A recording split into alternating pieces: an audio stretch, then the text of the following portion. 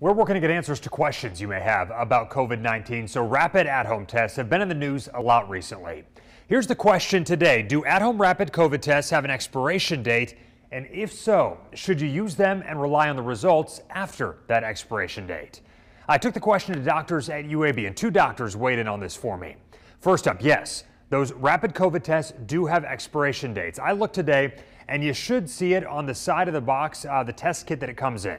I'm told the date varies by manufacturer, as does the reliability of the test after the expiration date.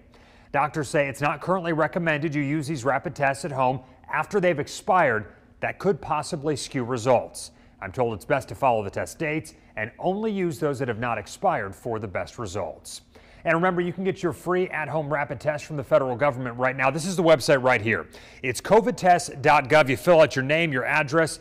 You send this request off, you get 4 free tests per address. I checked, by the way, some people have already received those COVID tests in the mail. If you have a question, let me know and I'll work to get you an answer. The best way to reach me, WVTM 13 at WVTM.com.